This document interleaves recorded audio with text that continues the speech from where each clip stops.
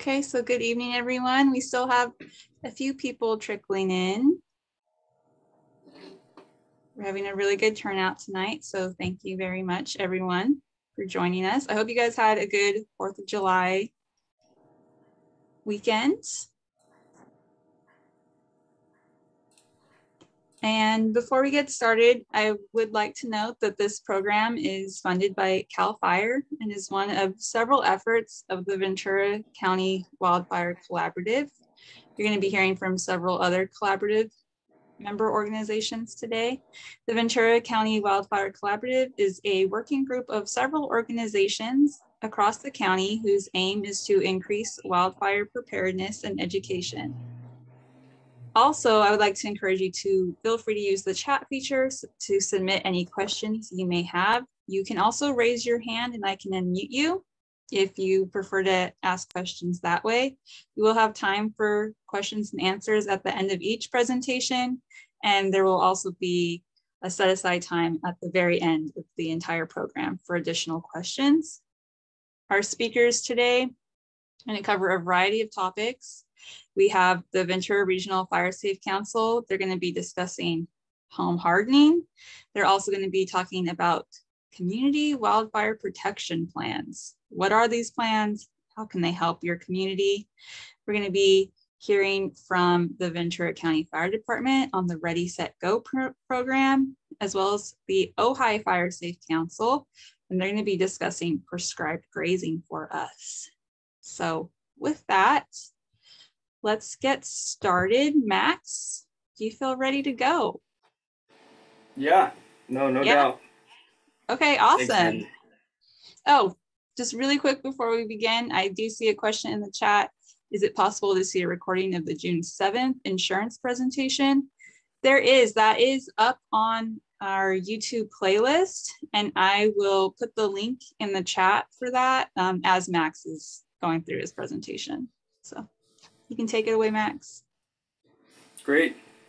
Thanks, Heidi. And hello, everybody. My name is Max Young. I'm with the Ventura Regional Fire Safe Council. I'm the lead wildfire safety liaison. Let me go ahead and share my screen here and we'll get started. Okay, so one of the programs that the Ventura Regional Fire Safe Council offers, among many others, is home hardening. So this presentation is going to be really brief, but it's going to give everybody a little quick version of what home hardening is, why it's relevant to homes in this county, and a little basic how to do it yourself and how to find more resources that can help you learn how to go a little bit further. So first, about the Ventura Regional Fire Safe Council, we do a lot. We do community-wide wildfire protection plans. We do chipper days. We do a lot of education and outreach, just like what I'm doing here. And one of the things we do is we offer free home hardening surveys to those homeowners throughout the county that exist in kind of elevated high fire risk. And we can talk a little bit about that more.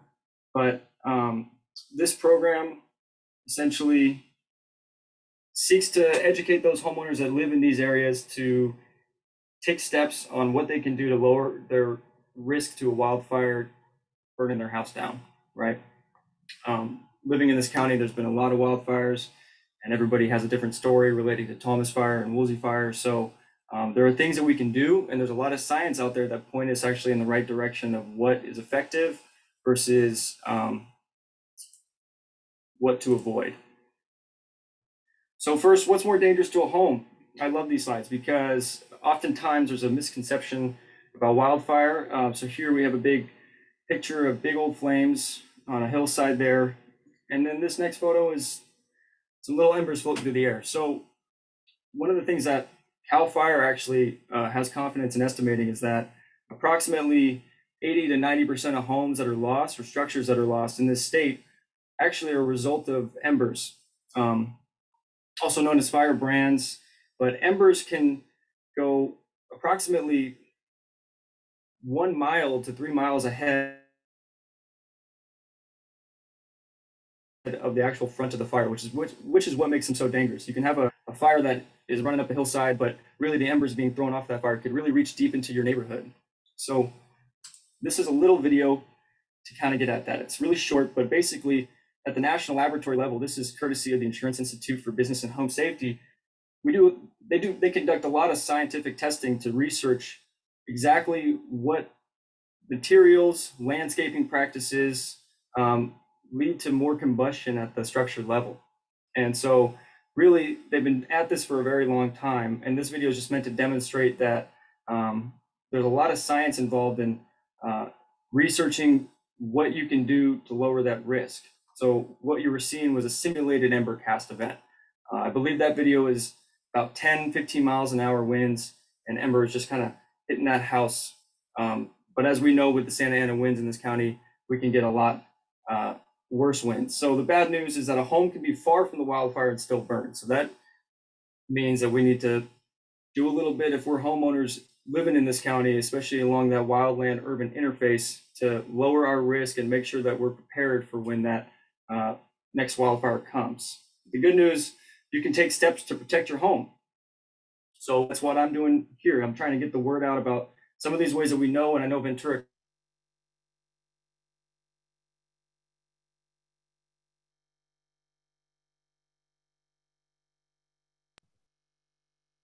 Did Max freeze for anyone else? Defensible space to the actual structure itself, and trying to essentially lower that risk. So right here, we have a nice little picture of a house, probably many scenes around this around the county. So we see some weeds, we see some wooden fencing right up against the house. And after kind of implementing some home hardening measures, which is kind of getting these weeds away from this wooden fencing, this wooden siding here along the home, and taking these landscape materials and trying to refurbish them such that the wildfire can't really reach the home. Now, this second picture also has wooden fencing attached to the home. And that's another, probably be recommending that folks take that 0 to 5 foot zone and replace that fencing with metal in the future. But again, this wasn't a lot of work, obviously, by the picture. And what you see here is just probably one weekend project of some sweat equity and some simple landscape materials that go a long way in protecting this structure right here. Okay, so the most vulnerable point of any home is going to be the roof. And so as homeowners, it's really crucial and vital that you're taking that time, especially on a kind of regular basis, to inspect your roof for those places that embers could get in. So looking for damage, looking for missing shingles, those gaps and vents that exist on your house. Are they properly screened? And are the gutters made of ideally non-combustible materials? And if they're not, making sure that you're routinely getting up there if they're catching leaves and other leaf litter that comes onto your roof and clearing those out. So another component of home hardening really gets into the defensible space, and that's essentially taking those hazards that might exist around your property. So right here, pictured on the left-hand side, is a tree that's obviously in kind of declining health. And so what this creates, especially as it hasn't really been limbed up, as it's called, creates a really great opportunity for a wildfire to start on the ground here and then move up into the canopy of the tree, which really creates a dangerous situation. So it looks like this homeowner went ahead and removed that tree entirely.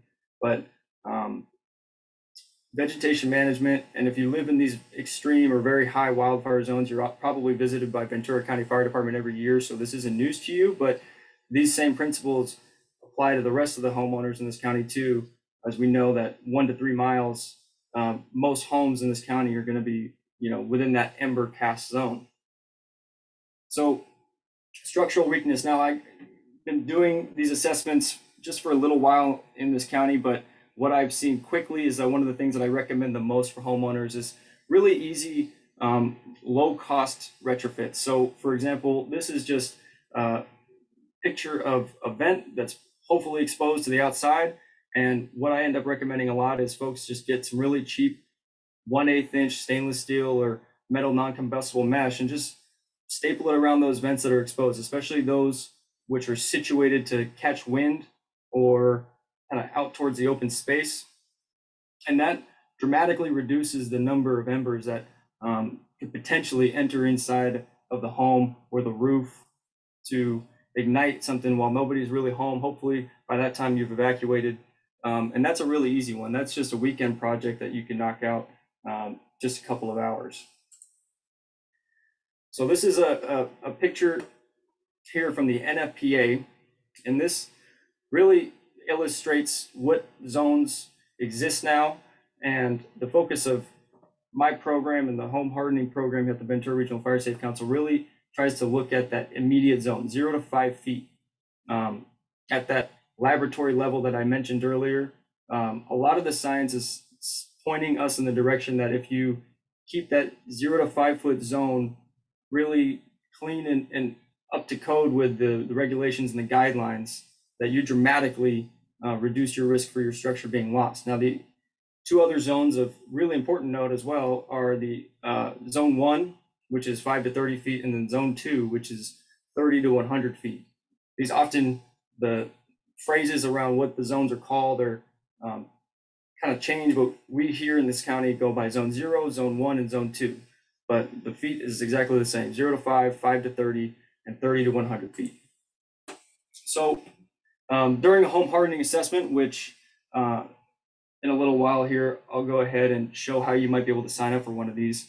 But it's essentially a home visit. So one of our assessors will come out to your home and we'll go around the home with you, talking about what we're noticing, filling out our home ignition zone report, which will be given to you at the end via email.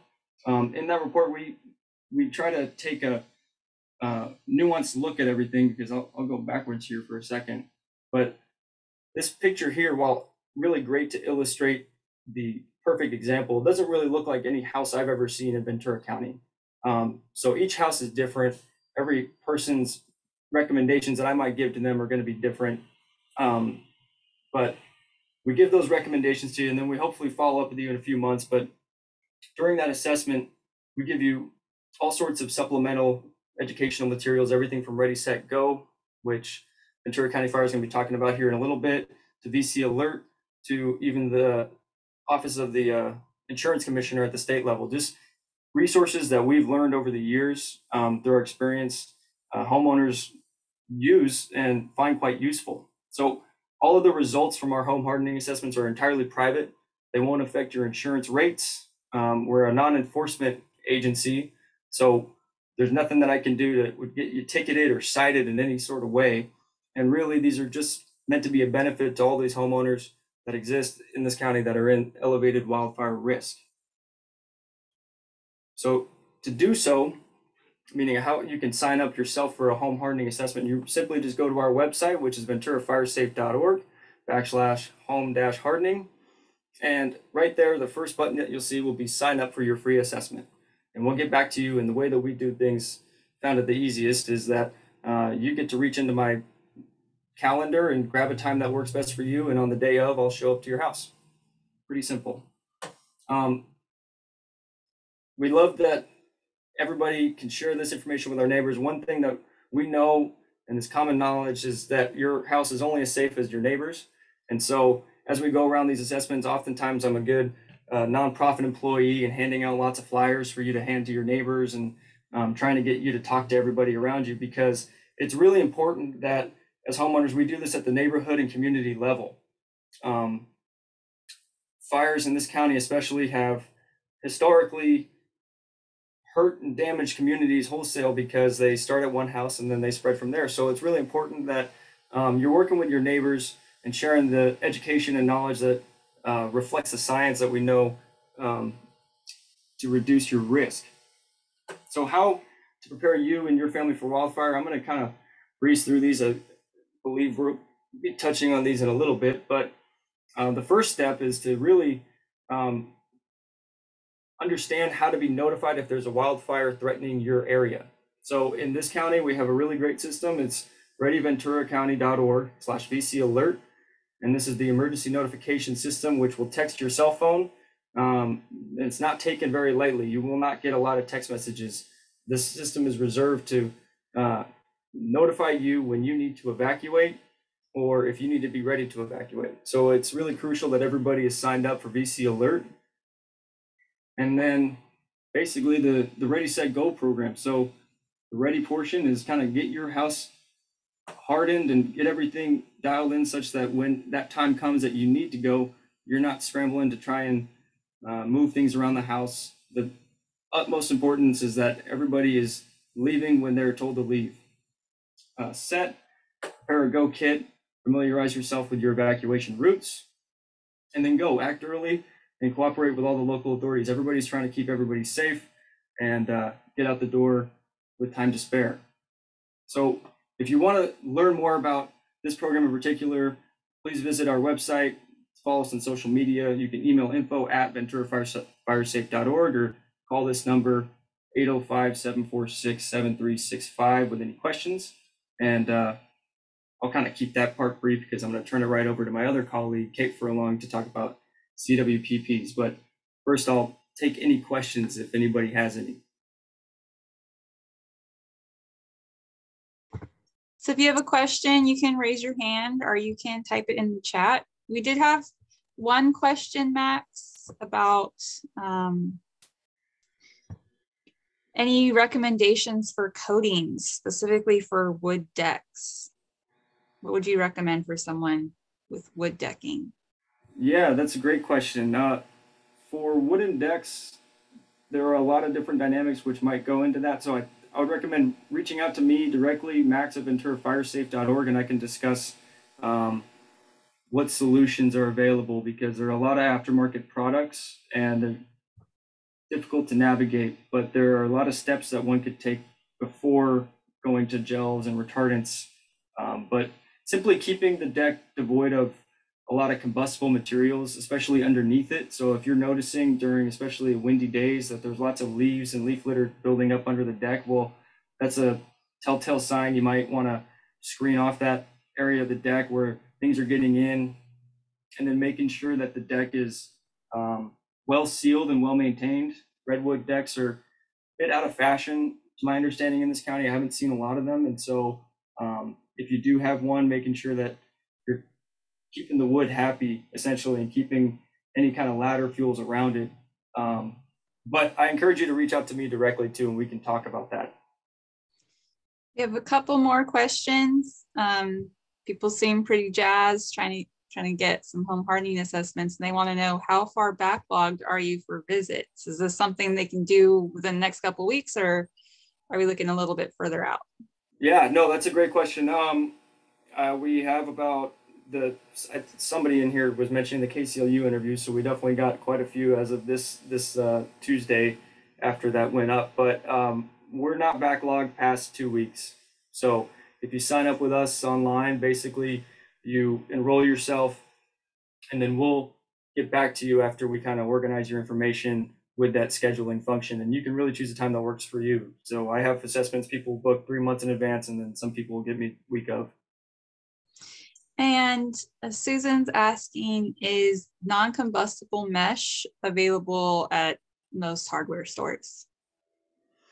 Fantastic question. I'm so happy you asked that, Susan. But yes, it is. It's very cheap. You can get a roll of 25 yards non-combustible mesh. I don't think it costs more than $40. You can cut it out yourself and just use a staple gun. I really don't. I implore people to not go with anything too fancy, as just that simple $40 product goes a long way. And the last question we'll answer right now, and maybe Kate will be able to answer it because it has to do with your website. It says, why are the unincorporated county areas grayed out in fire hazard severity map on your website? Oh, that's a fantastic question. I'll probably take that, Kate, but it's for no other reason than the fact that this map that you see on our website is using the California state data. So we did not do that on purpose, and we do use some other resources that we found to help us navigate those unincorporated areas. But if you're in an unzoned area, that's simply because in 2007, when the state made these maps for everybody to use, they did not finish the unincorporated areas, to my understanding. But that does not reflect your capability of signing up for an assessment. Awesome. Kate, do you feel ready to talk about community wildfire protection plans? Yeah. Okay, awesome. I'll hand it over to you. Share this bad boy.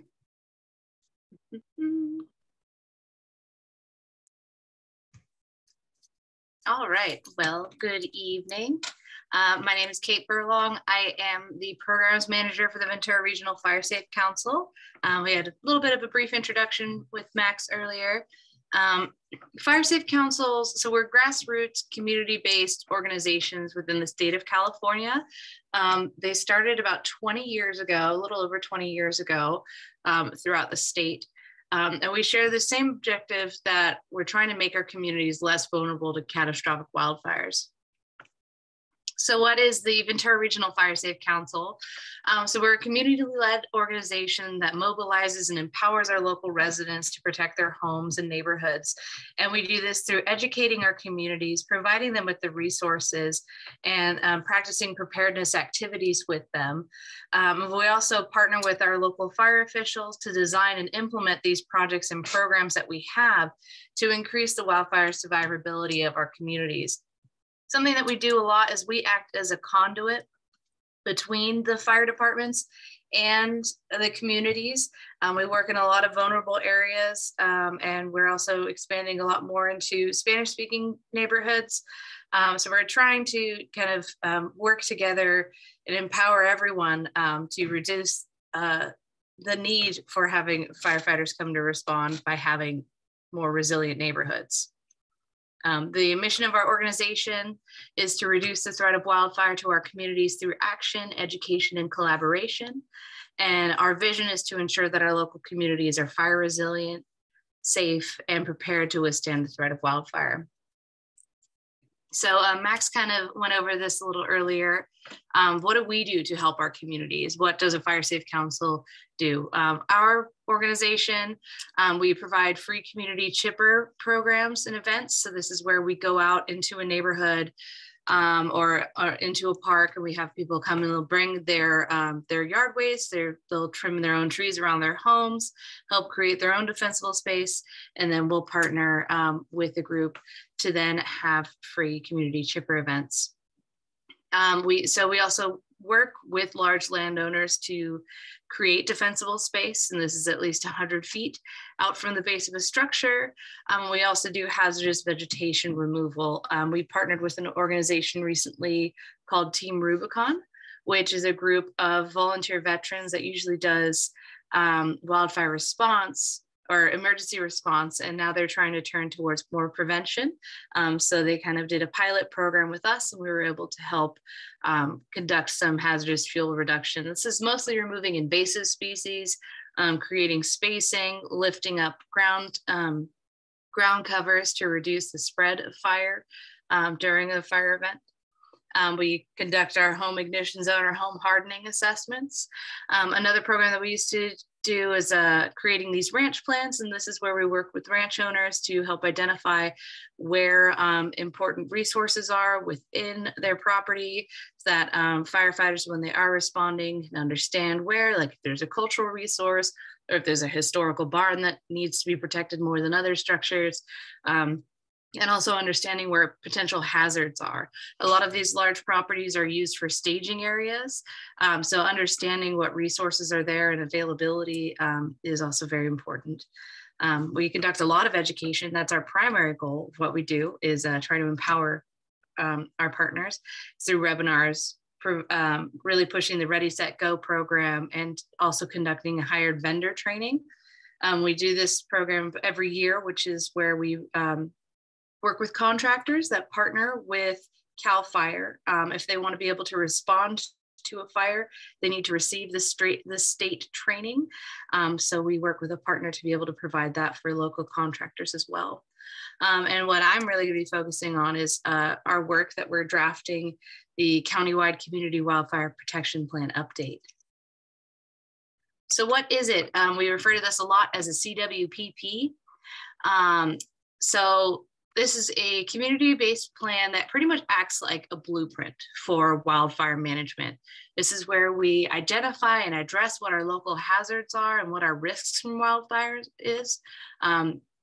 We determine what's at risk, what structures, what resources are potentially at risk from wildfire based on their location. And we provide a roadmap for different actions for the community to address these wildfire threats. So it's not just left on the fire department. There's a lot of things that we can all do and work together to chip away at our risks. These key components that are required to create one of these plans is to collaborate. So we work with all different agencies, state, federal, local, community-based, different nonprofits, all sorts on this collaboration. We really prioritize this fuels reduction. That's one of the major things. These plans are actually a template that's through CAL FIRE, and it is utilized by CAL FIRE for funding and to identify programs and projects. So we want to make sure that we're meeting all these key requirements to be able to provide funding for more projects.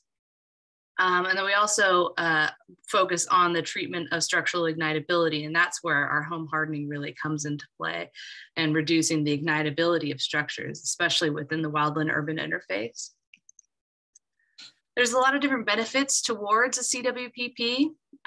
So they can open the door for a lot of funding opportunities to be able to fulfill these projects that are highlighted within these plans.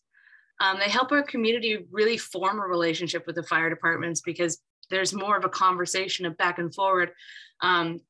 And other resource management agencies, like ones that do large land management, things like that, that are tasked with these hazardous fuels reductions. So people are more aware of all of the efforts that are being done. Ventura County Fire is incredibly proactive when it comes to a lot of these programs. And a lot of the times it happens outside of your general area or outside of your neighborhood. So you don't see it, and you don't see all of this incredible work that's being done. So it really helps kind of strengthen this relationship. These fuels reduction projects, they receive different priorities. They receive more priorities for funding. So we want to make sure that we're working together to identify areas. A lot of these areas are also on private property. So that kind of limits and can also open doors for availability for these funds. It helps us gain more access to these networks. It shows like, hey, look, we all work together. We've put in the due diligence. We know that we have these X, Y, and Z risks. And this is what we're willing to do to reduce those things. And that is, definitely respected by our grantors and by other agencies. We are incredibly proactive in Ventura County, and we do act as a good influence for a lot of other counties for a lot of the work that we do. It really helps facilitate our social learning, especially now that we're working a lot more with Spanish communities, trying to uplift and empower these neighborhoods that might have not felt included in planning projects before, or any kind of fire stuff before, since they just weren't aware that there's stuff that's happening all around them.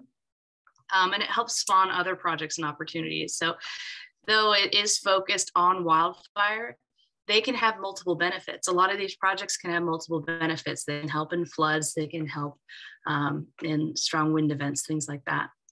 So I'm kind of taking a different route that hasn't been taken before when it comes to updating a community wildfire protection plan.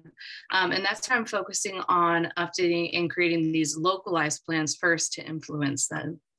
So this is how I am able to include more individuals in the conversation, how I'm working to empower some of these groups, and then also helping identify things that, sometimes could potentially get missed, because you're not hearing that, oh, this community actually has a really hard time getting internet access.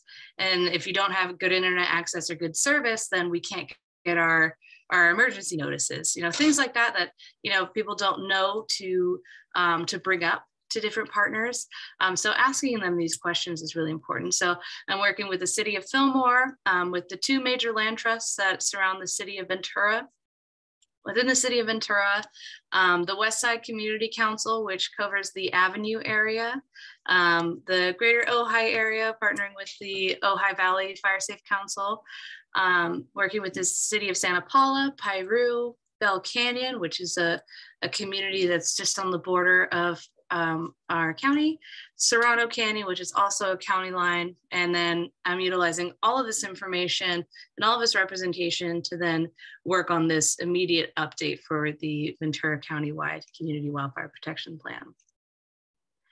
And the last one was created on March 9th in 2010. So as you can imagine, there's been a lot of changes with the fire regime, management, and even organizations that exist throughout Ventura County. I really want to try to push to make this document more of a living one. So then, more people know about it. We've all had our hands in it. And then we can actually utilize it. We want to make sure that these plans get used as a blueprint, so then we can be more proactive, we can get more funding, and it's constantly being updated. So I'm working with fire and police departments to be able to understand what our resources are and what their plans are, working with the Office of Emergency Services, working with different cities, agricultural groups, parks and recreation, land managers, transportation agencies for evacuation needs, different nonprofits and scientists for fuels projects, universities, and state officials. So I'm trying to diversify the voices that are within these plans, so it is representative. I also partnered with a group of master's students that were at the UCSB Bren School to create a management plan with the goal that we're trying to decouple vulnerability and marginalization when it comes to addressing communication barriers, resource limitations, and create a more inclusive process when it comes to these kind of emergency plans. A lot of it happens is that people of lower income end up being a lot more heavily impacted when it comes to large emergency events. We really want to try to decouple those two things, to separate those facts and educate and include more people in the process to do so. So we have different components that are within a CWPP. So we try to focus on an overview of the area because these are used for grant funds. So we want to try to let our grantors know that aren't local. What are landscapes like? What's the topography? What's our fire history? Key infrastructure we're working to protect, and then our current resources. And then we want to go over what are our priorities, what our ongoing projects are, and what our future plans to address some of our needs. And that's through home hardening or structural hardening, defensible space creation, our fuels treatment projects, and evacuation planning. So I'm partnering with a lot of different groups, as I was saying before. So for these components for structural hardening, I've created a best practices group that's with the Ventura County Fire Department, other local fire and city departments, the resource conservation districts, other fire safe councils, CAL FIRE, and the National Fire Protection Association guidelines. We're trying to make sure that we're all saying the same message. This is something it's a growing program. We're all expanding into doing more home hardening, and I want to make sure that our voices are being consistent across the board. And that we're also reflecting the needs that all of these valuable partners are seeing while they're going out and responding to calls every day. We're also, for defensible space, we're working with County Fire for the fire hazard reduction program standards, and also utilizing CAL FIRE standards for those as well. Fuels treatments, we try to focus a lot on brush clearance when it comes to the wildland urban interface, and that's where houses back up to an open area. So that's what a lot of the defensible spaces and fuels treatments mostly works on, kind of thinning out those areas that are extended. And then we're also working on expanding into eucalyptus groves and addressing arundo, which is a really flammable invasive that's throughout our river bottoms. And those areas catch on fire very frequently. So trying to address these different types of fuels and trying to modify what our real definition is to be able to apply more funding towards these preventative projects. So then our firefighters can address other other needs, we can do some more habitat restoration instead. And then evacuation planning. So we're working with the Office of Emergency Services through the Sheriff's Department. That's who does all of our notices. That's who works for when it comes to evacuation. Law enforcement is the one that we partner with, and our different transportation agencies to be able to identify what resources we have available for people who don't have the reliable transportation that others have. And then we're also utilizing predictive mapping to measure where there's potential pinch points. So when there is a fire, being able to identify other projects that we could work on to reduce those. Yeah, that's a little bit about a CWPP. I'm going to be working more on updating more plans, creating more plans throughout the county. This is just our first phase. We'll have more grant funding that's coming in, so then I can focus on some more localized plans. And so I wanted to make sure that, you guys know that I didn't forget about a lot of the areas throughout the county. It's just, there's only one me, and I can only create so many plans in a short amount of time. So they're not forgotten. It's just going to be in the next series of updates. Thank you. So we had a couple questions come in, Kate. One person is wondering how these water restrictions affect fire risk. I'm not sure if that's a Max question or something you feel comfortable answering, Kate. Yeah, so it all depends on the vegetation. A lot of when it comes to when we're talking about home hardening, maintenance is a huge component of that. I am a big proponent for native species. They require a lot less water. It's all about spacing and your zoning. So you want to make sure you're keeping everything out of your 0 to 5, but planting succulents and things like that, every plant is flammable, right? There's nothing that's not flammable. But there are species that are drought tolerant and fire resistant that you can look up, and I think I might have some resources available that I can share as well, or I can have Heidi forward in the follow-up. Yes, I mean, reducing the amount of that you'll water will reduce the amount of hydration available for plants. So it could be time to switch out your garden. I know there's a lot of rebates, especially for removing lawns throughout a lot of Ventura County. So if you're worried about your grass drying up, you can still try to capitalize on those and then be able to do a big restoration. The RCD actually has a really awesome demonstration garden outside of their office in Somas that demonstrates, different placements and things. That's an ocean-friendly garden, so it reduces the need to water. Did that help? Yes, that okay. did. We had a couple other questions come in. Let me check the chat really quick. Can a CWPP help motivate a neighboring property owner to keep the emergency exit from our mobile home park clear? They are in the greater Ojai area. It's definitely a concern that should be addressed within the local CWPP. Being able to evacuate is one of our topics that we cover. So this is important for the community outreach section or component of this, is understanding, well, if it's talking about motivating a neighbor from not blocking an emergency exit, that's more of a law enforcement thing than a community wildfire protection plan. But identifying that risk is really helpful as well. Because if it is something that would require a project, like are they parking there because there's no other available parking, or trying to address what the actual cause is. But a lot of that seems like it's because it's an emergency exit, it would be a police department and also potential fire department to address that.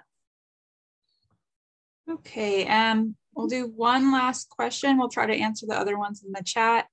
I have one question for you, Kate. Does a local community level fire safe council qualify the homeowners to receive a discount on their fire insurance premiums? So To be able to receive the discounts, you would actually have to become a FireWise community, which is different than a fire safe council. There are specific state standards that you need to meet.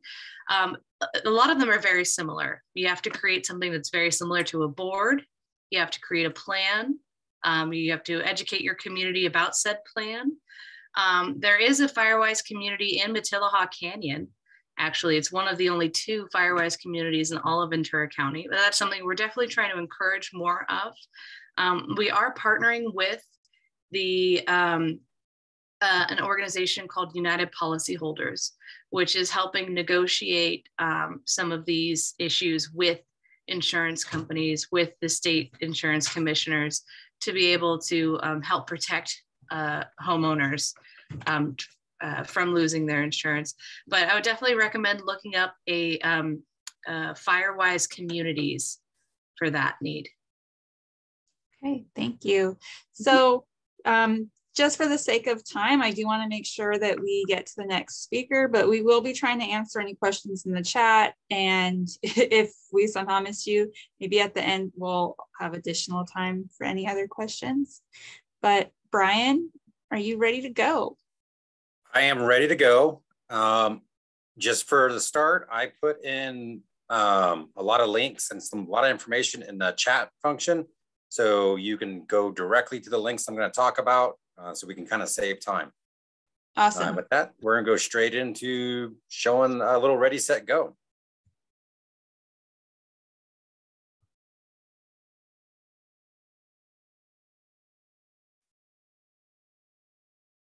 So super nice that we talked a bunch of Ready, Set, Go program stuff already. So we will go into a little more information about it. This is our Ready, Set, Go packet. The first link, you can see that will take you to all this information. So as I go through it pretty quickly, again, you'll be able to get back to it from our website. So we talked about it a little bit already about your defensible space and what that means to you. So when you're looking at your home, it's those defensible space areas. You know, they talked about the 5 feet. We want no combustible material around your structure. Now, when you're doing defensible space, if you have a property that your vegetation goes up against your neighbor's structures or within those areas, within 100 feet, you have to clear your vegetation to protect your neighbor's home. So it's going to be the homes and infrastructure. Infrastructure is going to come into place if you have propane takes. You need a clear area around your propane, as well as solar. We're starting to see a lot of solar panels that are out in the away from our homes. So again, we have defensible space that needs to be cleared around those materials. And unfortunately, if your neighbor puts solar panels next to your property line, you have to clear your vegetation within the proper square footage from those solar panels. So we talked about it a little bit earlier. I liked the picture that Max shared. The one thing that I would also add into that, the garage that he showed didn't have the 5 feet clearance around it. Since it's a built structure that has the 4 walls, that has something that could be considered a structure, that would be the 5 feet clearance around that. Then it would be 100 feet from that structure as well. So you can see the picture I have here in our is a little bit older. It only has the 2 zones. The new state criteria coming out is going to have an increased zonage into it, as well as, like Max talked about, it's spreading. We're seeing embers spread a mile and a half into the further away from these. We call it an open space. So it's where the vegetation can make large runs. It's going to be the hillsides. That's an open space. If you're within criteria of that, that's kind of how the state is dictating where the zones for severity zones are at. Luckily, the state is working with individual counties and jurisdictions like they are with us, and we're able to modify those zones based on what we know the critical fire zones are within that area. But as far as Ready, Set, Go, Max talked a lot about the hardening of the home stuff, so we don't need to go into that too much in detail. They have a great program that can come out and assist you looking at your house, as well as you can always call your local fire station and have them come out and give a real quick look at it. And what, by doing this to your home, by preparing your home, hardening your home, reducing your brush and vegetation around it, it doesn't guarantee your house is safe, but what it does, it gives the firefighters an opportunity and a chance to save your home as well as your neighbors. So like we talked about the roofs and the eaves, vents, the types of material that's on the side of the walls, windows and doors. We didn't talk too much about the windows and doors. When you have your windows, we want to see on the inside of your windows, we don't want to see light, loose, flammable curtains. We'd rather see something that can withstand some heat from that's going to come from the outside, because we don't want that convective heat to be pushed from the outside flames through the windows into the inside to start a fire. So we want to see non-combustible material right on the inside of those windows. Balconies and decks, we talked about those a little bit. Again, you don't want there to be a space on the bottom side where an ember can get underneath it and start a fire under your deck and spread to your home. So seal up the underside of your decks, make sure there's no vegetation underneath it, no weeds, nothing that's going to make a fire spread under your deck into your home. And a real simple thing to look at when you're hardening your home is where you see a collection of leaves and dust. That's the same place where the embers are going to be blown, because that's what's happening. The wind is blowing those leaves and dust into those corners. That's where you're going to see the embers. That's where you don't want to have anything combustible stored. You don't want your chairs that are combustible in that area, because that's where the embers are going to be blown as well. We're not going to talk too much about this slide because, again, Max talked about it a little bit, or most of it already. His slide dictated very well. When you're looking at this home, there's nothing combustible around it, and there's a lot of concrete. We know we don't necessarily want all concrete, but again, that is non-combustible materials. Let's see. All right, so get ready. When you're getting ready, you want to not just harden your home, you want to get yourself ready. So create a family disaster plan. So that disaster plan isn't just for wildfires, it's for, like Heidi mentioned earlier, floods, earthquakes. Within that, you want to have a go bag for you and your family, which includes the 6 P's of preparation.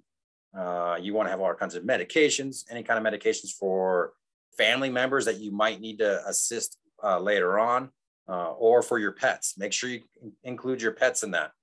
Have food ready to go. If you have dry food for your pets, have that in your go bag as well. But remember, when you have food in these bags, and you have to change it out.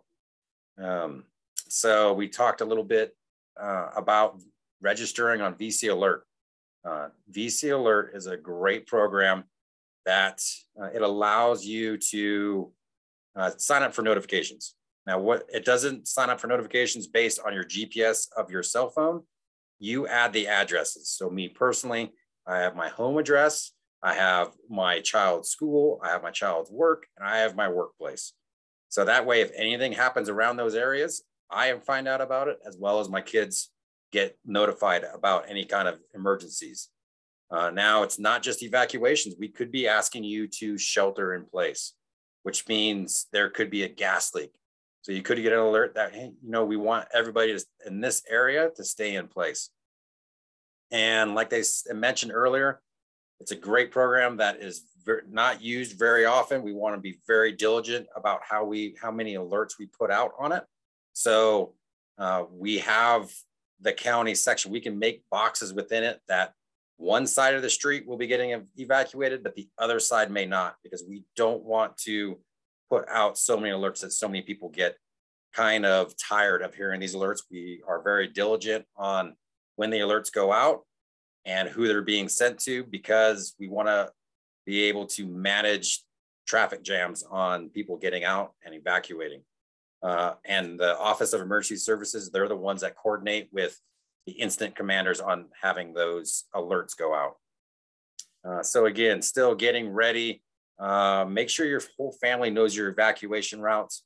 If we are in a high fire danger time frame, back your car into your driveway.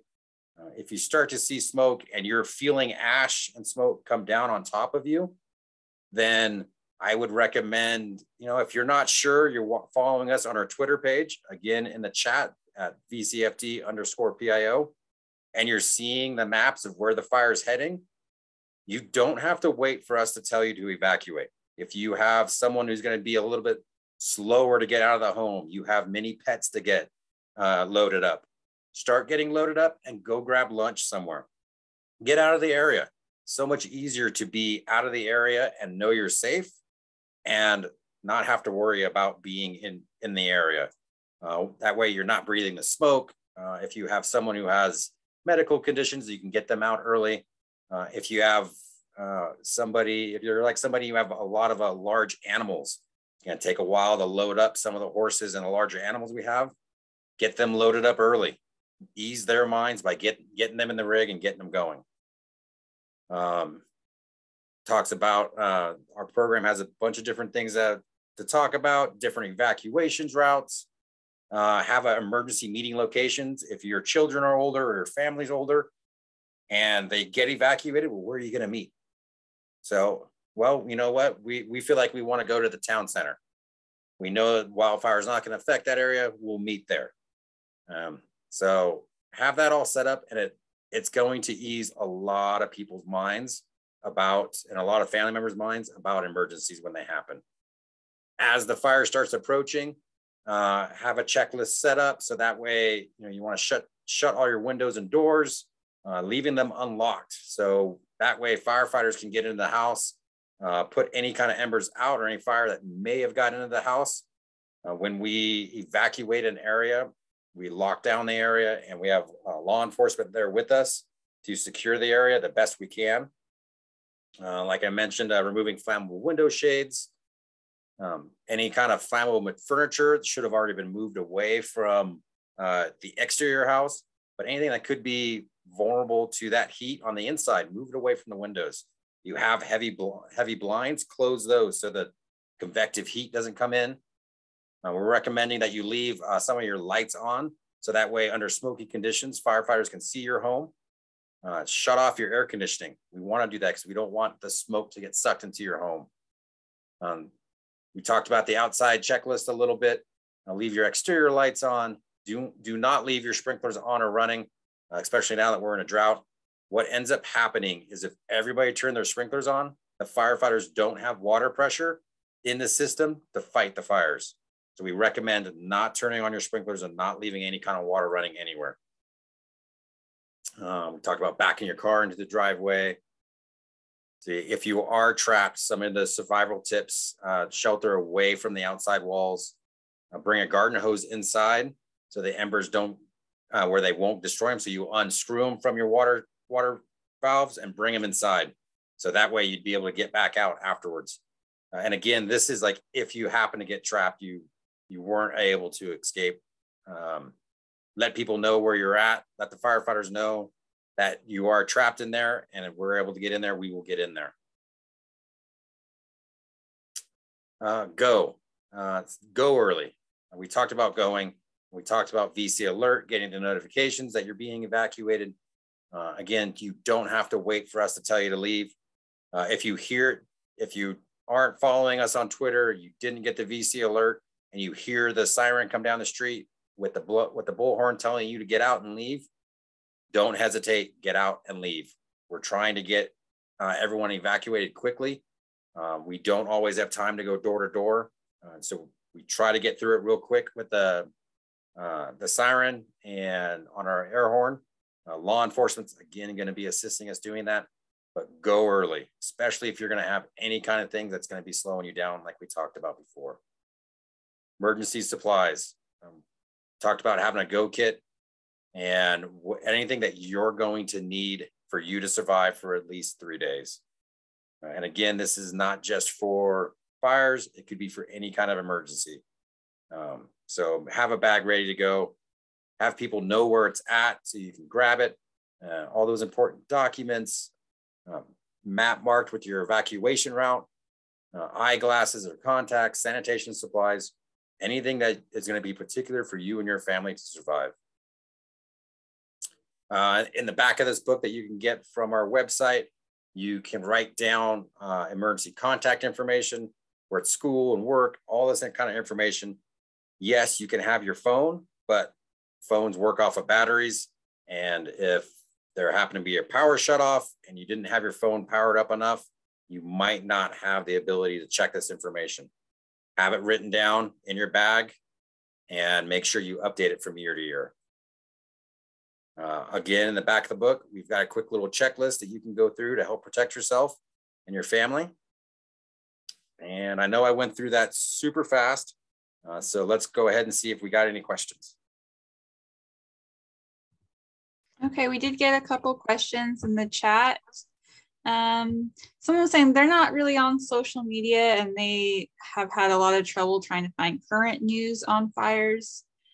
Do you have any good suggestions for websites or so where if they can get up to the minute notices? I totally get you're not on social media. If you're in Ventura County, you can go to our website, and I put that link when I first started at vcfd.org, and it's active calls will be the link. If you just go to our website, upper left-hand corner of the website, active calls, and you can actually follow our Twitter page and information happening there, as well as there's a Pulse Point app. And that Pulse Point app is, you can listen to our command traffic about the major information going on within that incident. Brian, I'm not sure if this is in your wheelhouse. It probably is. Someone's asking, will fire hazard clearance notices continue throughout fire season? No, they do not. If you got a notice about your FHRP, fuel hazard reduction program, that you needed to clear your brush, you were one of the little over 18,000 residents that are within that zone that needs clearance. June 1st is your deadline to have that cleared. I want to say we're at about 82% of lots that have been cleared and are good, but that means we still have a few thousand that need to be need additional work. So only if you need additional work will you be hearing from us again. But I do know that next year the state is going to be enacting new clearances, like Max talked about earlier, with the zero clearance zone, the different severity areas. So you could be in a high severity area, moderate severity area, or low severity area. We're going to start sharing information so that way people who are in those new zones and those areas will be able to understand what's going to be happening January 1. Awesome, thank you. There is another question that maybe is best saved till the end, because this might be something that the Fire Safe Council will know a little bit more about offsetting the costs and incentives for rerouting pool water to a sprinkler system. Have you run across that, Brian? Pool water. So the thing is, if you're using the sprinkler system for what purpose? If you're using it to reroute it for a encroaching fire and a fire sprinkler system, I have heard of that, but systems like that are very difficult to use based on when the approaching fire front is coming. So how does it get enacted and how does it get turned on to go? Because if it's going to be coming up that close, you're going to be evacuated, so you can't turn it on. If you turn it on too soon, it's not going to work, because pre-treating a home and covering it with water, as the wind comes through and the heat, it dries it out and it's going to be wasted, and you're going to waste all the water in your pool. So if there's a way for it to get turned on as the flame front encroaches upon your home for your fire sprinklers, then that might be what they're talking about, but I don't know of any kind of systems that are set up that intuitive just yet. Okay, thank you.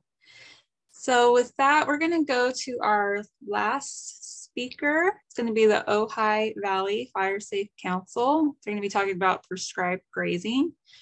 Christopher, are you ready?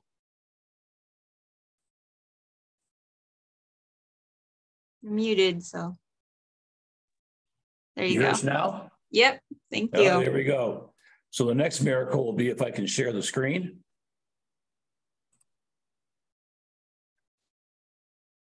How's that? So let me introduce myself. I'm Christopher Danch. I'm the Executive Director of the Ojai Valley Fire Safe Council. Joining me is Michael Like, who is our co-director of our prescribed grazing program. Our other co-director, Brittany Cole Bush, or Cole, is not going to be able to make it, as so often happens with grazers. She is stuck in the field, so she can't make it. So bear with us as Mike and I improvise the sharing of the slides that we have prepared for the three of us. Okay, let me find out how to advance this thing.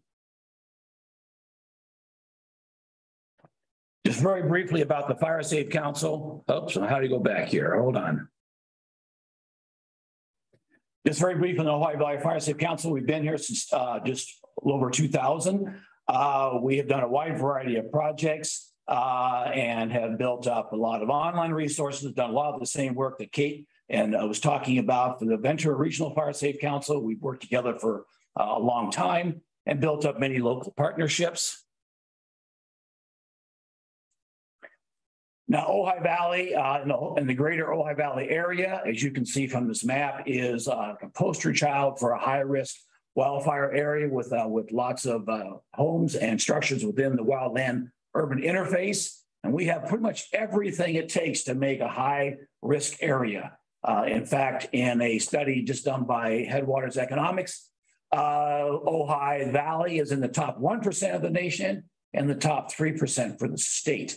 So we have lots of concern in our area. For many years, we have done much of the same kind of work that Ventura Regional and other fire safe councils have done.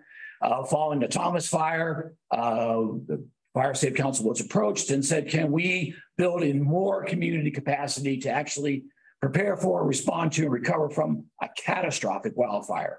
As the one that the Thomas Fire was for the Ojai Valley area. So with some funding from the federal government and from Southern California Edison, we undertook a year of planning, developed a roadmap. In our second year now, we're starting to fund and implement priority projects. And of course, our roadmap will be integrated into our own CWPP that Kate mentioned. So during this planning process, we had a working group, we had public surveys, we had people come in and work with the working group. And so we developed a list of priorities. We're not going to spend a lot of time on this. But what we did was identify a number of priority projects to start with. The ones you see in yellow are funded and starting now. And you'll see at the top our community supported grazing program, which we're going to talk about today. I also want to mention, though, that we're also part of the Ventura County Wildfire Collaborative. We, along with Ventura Regional and Ventura County RCD, are founding members of that collaborative. And so I just want to point out that, and you're going to know more about this later. I believe there's an upcoming speaker in this series on the Wildfire Collaborative. So I won't spend any time on it, but I just want the listeners to know that there's a high level of collaboration and coordination in the county. And this is one of our centers of that. So moving on to our community-supported prescribed grazing program, which is one of our flagship programs here. And I do want to start, though, because I forgot to put in the definition of prescribed grazing. So I'm going to give you a one-line description of that. Then I'm going to hand it over to Michael here. And that is, unlike grazing animals for livestock production, prescribed grazing is entering into a prescription for a piece of land where those animals are used as tools to do identified land management goals. And in this case, in wildfire, that's principally fuel reduction. So is that correct, Michael? That's a good definition. Okay, so then I'll hand over to Michael to talk about the grazing benefits in Ojai Valley. Let's go to the next slide. Okay. So there's probably a lot of people watching from all around the county, but prescribed grazing, the benefits of it apply all around. We're working on this flagship program in the Ojai Valley with a transferable framework to hopefully be able to create this replicable model to have a community supported grazing program everywhere eventually that there is a fire safe council. Specifically, the benefits of prescribed grazing or targeted grazing is fire fuel modification, fire fuel reduction. But there's also secondary and tertiary benefits. It can actually increase the soil carbon, and more soil carbon, it acts like a sponge in the soil, which can increase the water infiltration and water retention.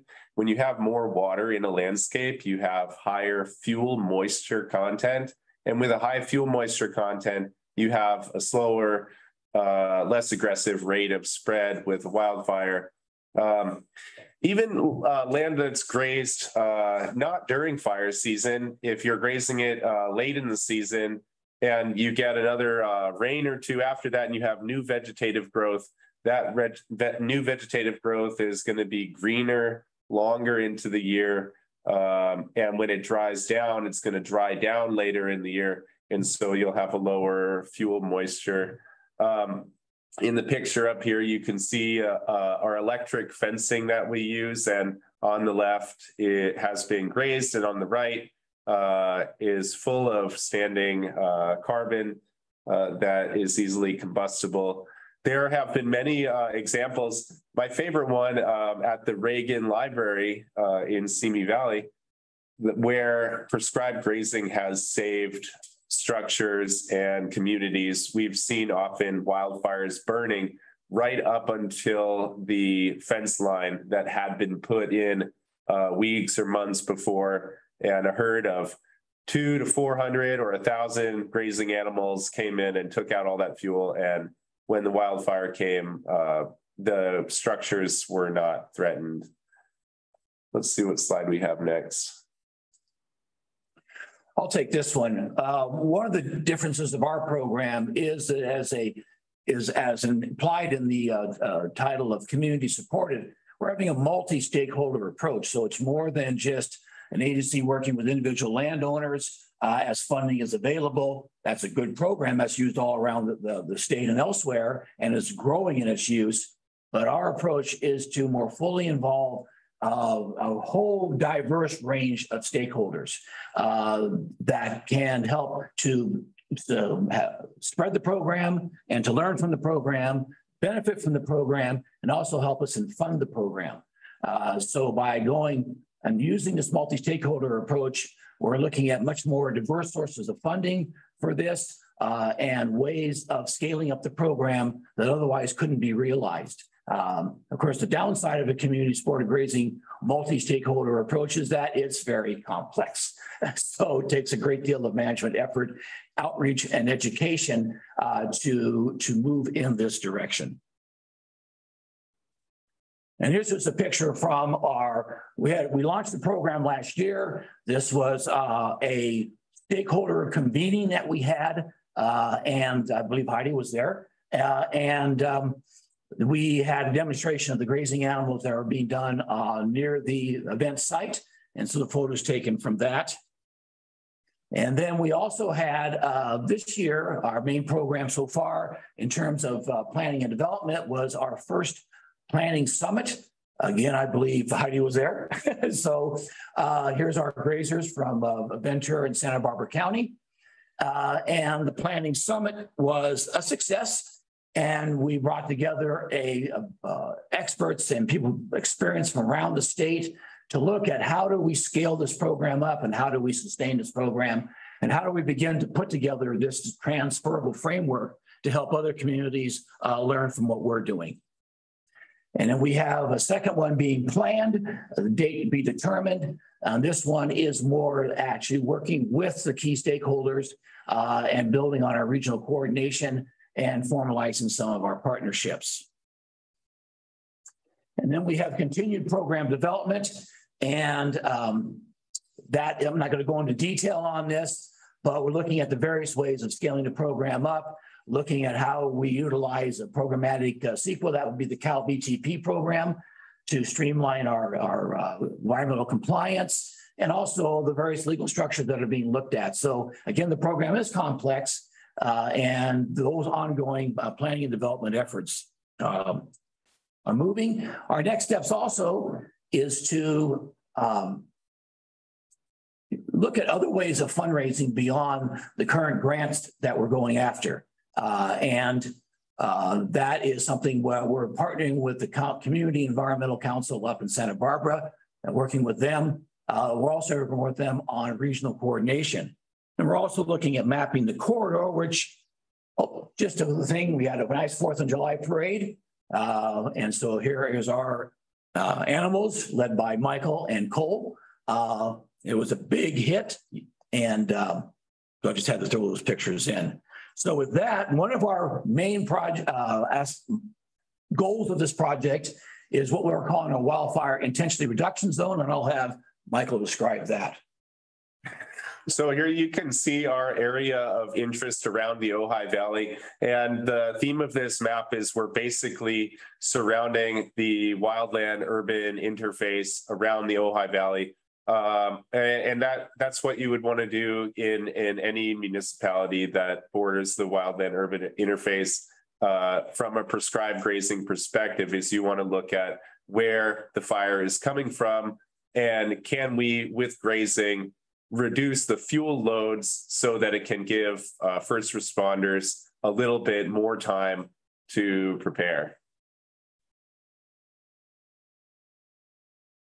And so, you know, when we talk about it, what is a wildfire intensity reduction zone? And not to repeat what Michael just said, but through this prescribed grazing and the fuel reduction through prescribed grazing, we're looking at a reduced ignitability of those fuels, looking at reducing the rate of spread, so giving our first responders more time to get in there before it spreads to the chaparral, because it often starts in these flashy non-native grasses.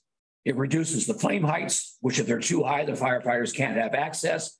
And through the utilization of this contiguous corridor will help improve access for our firefighters. Why don't you take this? So another benefit of the prescribed grazing is that it can actually increase the quality of our watershed and increase ecosystem function. And so as we're grazing for fire fuel reduction, like I sort of mentioned earlier, we can increase water infiltration, mineral cycling, all these things that can lead to more biodiversity, better water quality. And we're contributing to the food shed because a lot of the lamb that's produced here can be found at local farmers markets, and also the economic development of these targeted grazing operations are increasingly employing more people in our community.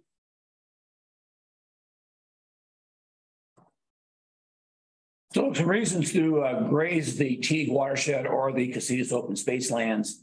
Obviously, as Michael just talked about, wildfire safety and resilience, watershed restoration and enhancement, but also other reasons to do it include the fact that in order to do the corridor and do it as a contiguous thing and look at the targeted acreage that we're looking at down the road in a couple of years of 4,000 to 5,000, 6,000 acres annually being treated by prescribed grazing, one of the ways we are working to reduce the cost of that so it becomes more affordable and we can do more of it is to provide basically a continuous grazing with a standing herd here in the valley. And we need that off-season pasture land to allow that standing herd to reach the size that's necessary to look at the acreage that we're targeting. Unlike weed whackers and mowers, you just can't turn these things off and put them in the garage. So the animals have to keep moving across the landscape. And I think it's a good time to mention that this is part of what program is in scaling up, is how to reduce the cost of the grazing, both to the landowner and the cost of doing business by the grazer. Because while it's very effective, it is also can be very expensive.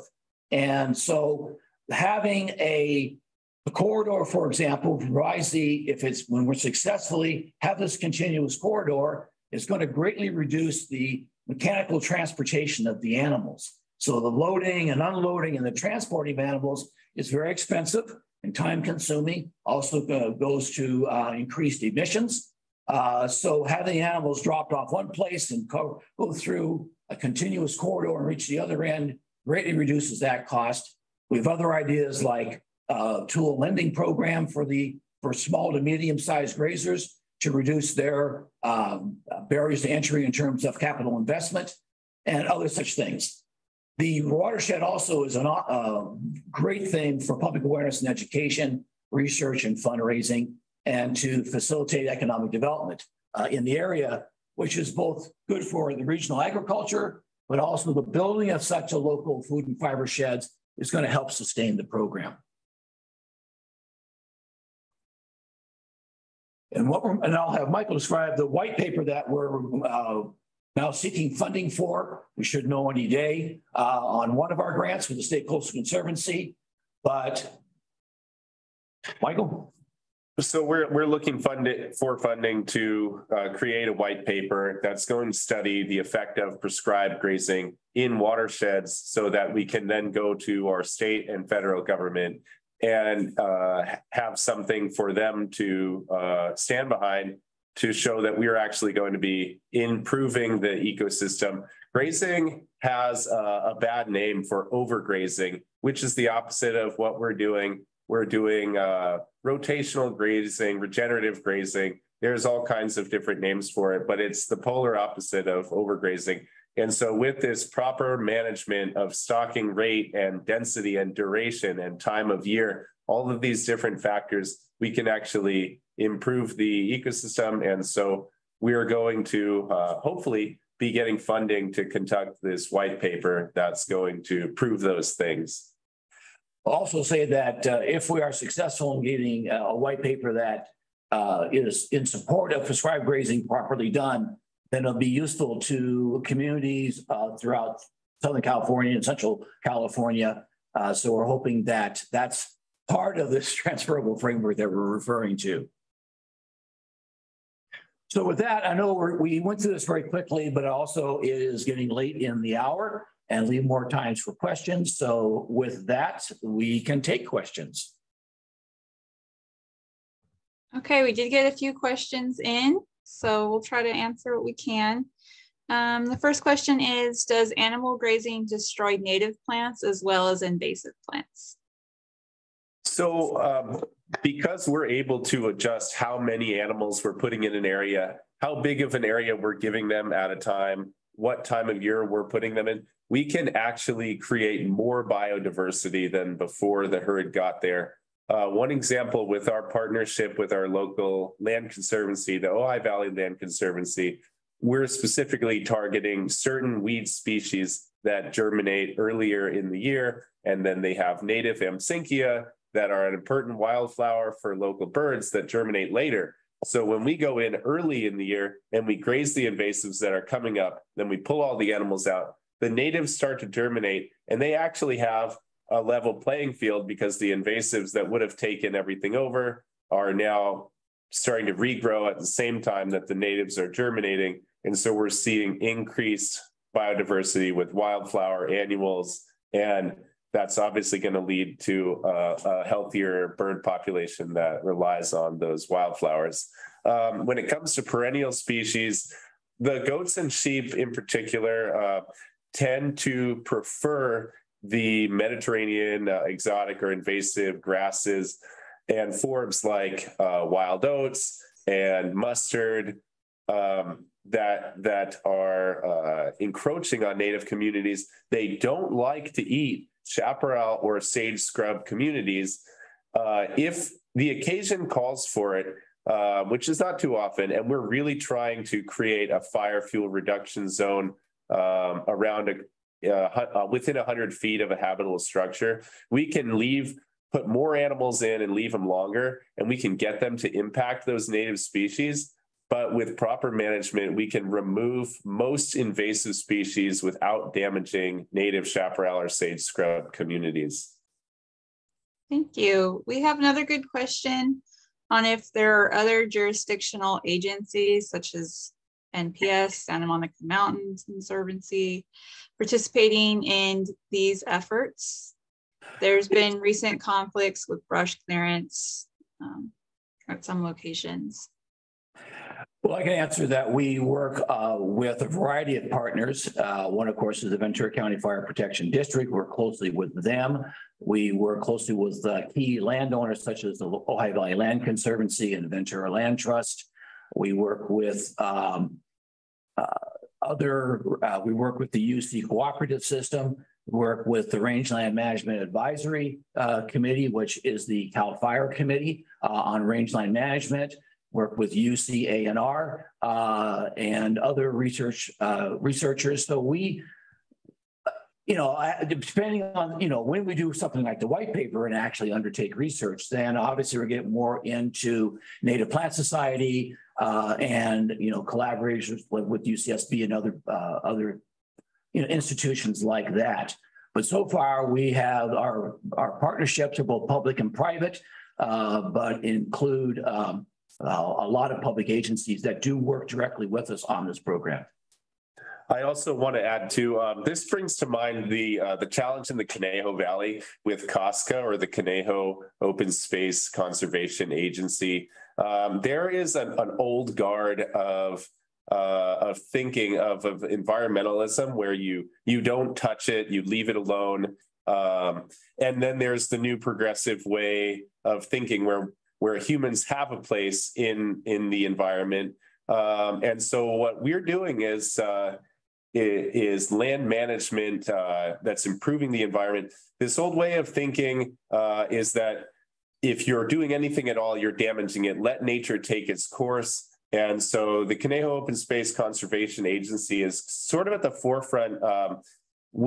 I get a lot of calls from people in Thousand Oaks asking, how can we get these goats in the open space? We want to manage this fire fuel. COSCA manages so much land in Thousand Oaks, and they have been informed by the Chaparral Institute that is unaware of our capabilities with targeted grazing. And so they believe that any management is going to be damaging. And so on a local government level, that's a good example of challenges that we face in our goals, is this perspective that we shouldn't touch the environment and leave it alone, which I don't think has a place with the science that we have now, and in this day and age with increasing wildfire frequency and intensity. I also believe that, what the science is showing with the art and science of restoration is that if an area's been already used, in the case maybe overgrazed or heavy industrial agriculture or something like this, where the native vegetation has been removed and replaced with something else, that if that land is left fallow, it doesn't get better. So once our hand is in it, then our hand has to remain in it. I think that's what people are finding around the world with restoration of grasslands and other areas. So, for example, an area that may have been overgrazed through bad agricultural practices, it doesn't. It seems counterintuitive, but it isn't. You need actual grazing animals back on the land to help it heal, because those creatures evolved together. So those plants and those animals. So it is. But it is, it's not for every place, nor is it a panacea. It's a tool, a highly impactful tool. But again, as we've pointed out, is that these prescriptions are very important. And of course, the skill of the operators. And so one of the challenges that we have in our area is that if us and Santa Barbara and other people actually reach the goal we're setting for amount of annual acreage treated, we don't have enough Michaels and Coles and Jack and Jenias in these two counties to do this work. And you need skilled operators to do this. So part of the things we're going after is additional training dollars and to sort of start to build, the industry because that is a workforce issue.